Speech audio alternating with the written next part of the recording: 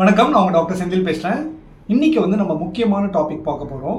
இது senior citizens ரொம்ப காமனா அஃபெக்ட் பண்ணக்கூடிய ப்ராப்ளம். ஆக்சுவலா ஹெர்னியா அப்படின்றது தமிழ்ல குடல் இறக்கம் அப்படின்னு சொல்லுவாங்க. அதுல நிறைய டைப்ஸ் இருக்கு. பாத்தீங்கன்னா inguinal hernia, umbilical hernia, scrotal hernia, அது மாதிரி நிறைய டைப்ஸ் இருக்கு. இன்னைக்கு நம்ம ஸ்பெசிஃபிக்கா அம்பிளிக்கல் ஹெர்னியா அப்படின்றத பார்க்க போறோம். ஏன் அம்பிளிக்கல் ஹெர்னியா பார்க்க போறோம் அப்படின்னு பாத்தீங்கன்னா, இருக்கிற குடல் இறக்கம் நிறைய டைப்ஸ்ல umbilical hernia தான் ரொம்ப most commonly seen hernias among senior citizens. அதுக்கு முன்னாடி there's an happy news. Our channel Medical Assistance 24/7 has crossed 2500 subscribers. இந்த சேனல் ஆரம்பிச்சு ஒரு வருஷம் 1.5 வருஷம் இருக்கும். இது 2500 subscribers இந்த ஷார்ட் டைம்ல அச்சீவ் பண்ணிருக்கு. So I thank each one of you for sharing the content with your friends, family members. So நிறைய பேர் சப்ஸ்கிரைபர்ஸாக இருக்காங்க. அவங்க தான் இந்த அம்பிளிக்கல் ஹெர்னியா பற்றி போடுங்க டாக்டர் சொல்லியிருக்காங்க. இன்னொரு முக்கியமான இன்ஃபர்மேஷன் ஆர் ஸ்டாட்டிஸ்டிக்ஸ் என்னன்னு பார்த்தீங்கன்னா, இதில் 80 or 90% of the peoples they watch the video without subscribing. அப்புறம் என்கிட்ட ஃபோன் பண்ணி கேட்குறாங்க, டாக்டர் உங்கள் வீடியோஸ் எங்களுக்கு வரமாட்டேங்குதுன்னு சொல்கிறாங்க. ஸோ உங்களுக்கு இந்த நோட்டிஃபிகேஷன்ஸ் நான் போடுற வீடியோஸ் உங்களுக்கு வந்துட்டே இருக்கணும், உங்களுக்கு நோட்டிஃபிகேஷன் வரணும் அப்படின்னா சப்ஸ்கிரைப் பண்ணிங்கன்னா மட்டும்தான் நான் நெக்ஸ்ட் வீடியோ போடும்போது ஆட்டோமேட்டிக்காக உங்களுக்கு நோட்டிஃபிகேஷன் வரும். ஸோ இப்போ இந்த வீடியோ யார் பார்க்குறீங்களோ அவங்க இந்த சேனலை சப்ஸ்கிரைப் பண்ணிடுங்க.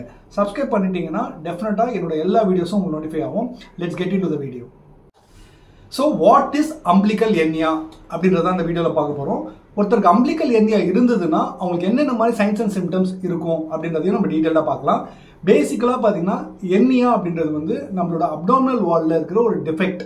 அந்த டிஃபெக்ட் இருக்கிறதுனால நம்ம அப்டாமினல் உள்ள இருக்கிற இன்ட்ரா அப்டாமினல் கண்டென்ட்ஸ், மெயினாக பார்த்தீங்கன்னா இன்டெஸ்டைன், நம்மளோட பெருங்குடல் அப்படின்வாங்க இல்லையா, அது அந்த அப்டாமினல் வால்ல இருக்க ஓப்பனிங்ல இருக்க டிஃபெக்ட்னால அந்த ஓப்பனிங் வழியாக வெளியில ப்ரொட்ரூடாக இருக்கிறது தான் அம்பிளிக்கல் ஹெர்னியா.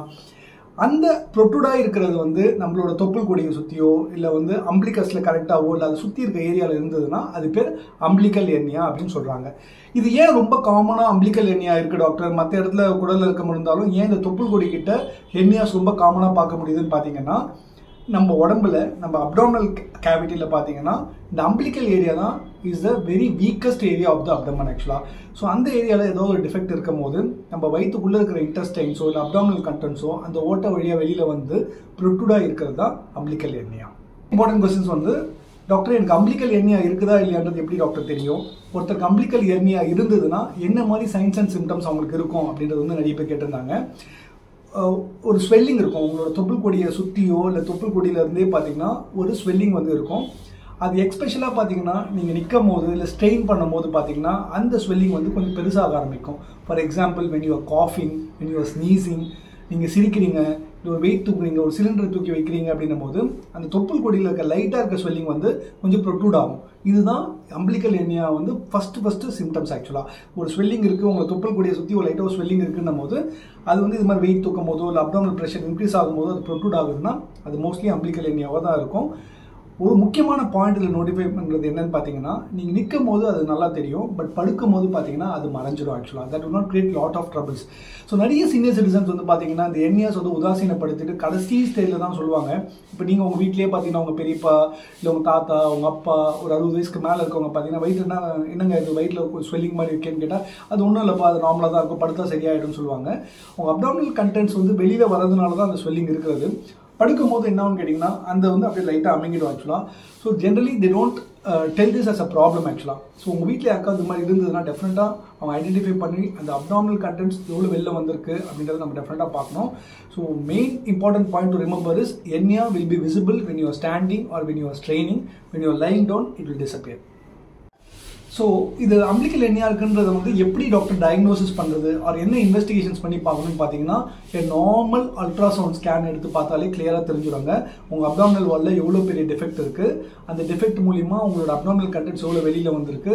உங்களோட கேஸ்ட்ரோ டாக்டர் தேவைப்படுற எல்லா இன்ஃபர்மேஷனும் வெறும் நார்மல் அல்ட்ராசவுண்ட் ஸ்கேன் ஆஃப் அப்டமனில் கிளியராக தெரிஞ்சிடும். ஸோ அதை பேஸ் பண்ணி உங்களுக்கு அந்த டிஃபெக்ட் எவ்வளோ இருக்குது, அது எப்படி கரெக்ட் பண்ணுறதுங்கிறது உங்கள் கேஸ்ட்ரோ சர்ஜன் டெஃபினட்டாக சொல்லுவார். ஓகே டாக்டர், எனக்கு ஹெர்னியா இருக்கிறது கன்ஃபார்ம் ஆயிடுச்சு, அல்ட்ராசவுண்ட் ஸ்கேன் எடுத்து பார்த்துட்டு அதில் ஹெர்னியா இருக்குன்றது டாக்டர் கன்ஃபார்ம் பண்ணிட்டாங்க. So what are the treatments available for hernia அப்படின்னு கேட்டிங்கன்னா 99% of the time with the right doctor and right hospital உங்களோட ஹெர்னியா வெறும் லேப்ரோஸ்கோபிக் மெத்தட்லேயே சரி பண்ணிடலாங்க. லேப்ரோஸ்கோபிக்னா சின்ன ஒரு ஓட்டை போட்டு அது மூலியமாகவே அந்த டிஃபெக்ட் இருக்கிற ஏரியாவை சூச்சர் பண்ணிடுவாங்க. உங்கள் அப்டாமினல் வாலில் எந்த ஏரியா டிஃபெக்டாக இருக்கோ அந்த இடத்த சூச்சர் பண்ணிவிட்டு உங்கள் அப்டாமினல் கண்டென்ட்ஸை உள்ளே தள்ளிடுவாங்க.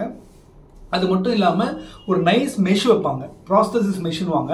நம்ம அப்டாமினல் வாலை சுற்றி வந்து ஒரு லேயர் மாதிரி வச்சுருவாங்க. ஸோ ஃபியூச்சரில் வந்து நம்மளுக்கு அந்த அப்டாமினல் வால் வீக்கன் ஆனாலும் அது நம்ம கண்டென்ட்ஸ் வெளியில் வராமல் ரெக்கரண்ட் ஹெர்னியா இருக்கக்கூடாதுன்றதுக்காக பண்ணுறாங்க. இது எவ்வளோ பெரிய ஹெர்னியா இருந்தாலும் சரி, இல்லை எவ்வளோ நாட்களாக இருந்தாலும் சரி, ஒரு வருஷமாக இருக்குது டாக்டர் எனக்கு சொல்லிங், இது வந்து எனக்கு லேப்ரோஸ்கோப்பியில் பண்ண முடியுமான்னு பார்த்தீங்கன்னா, இப்போ இருக்க latest technology, experience doctor, right hospital, இது எல்லாத்தையும் நீங்கள் ப்ராப்பராக செலக்ட் பண்ணி போகும்போது டெஃபினட்டாக அந்த ஹெர்னியா வந்து சரி பண்ணிடலாம். So thanks once again for watching this video. This 3 minutes video definitely would have given some insights about hernia. So இந்த சேனலை நான் திருப்பி சொன்ன மாதிரி சப்ஸ்கிரைப் பண்ணியிருந்தீங்கன்னா உங்களுக்கு நோட்டிஃபிகேஷன்ஸ் வரும்போது ஃபியூச்சர் வீடியோஸ் உங்களுக்கு நோட்டிஃபை ஆகும். So thanks for watching this video. Dr. Senthil signing off.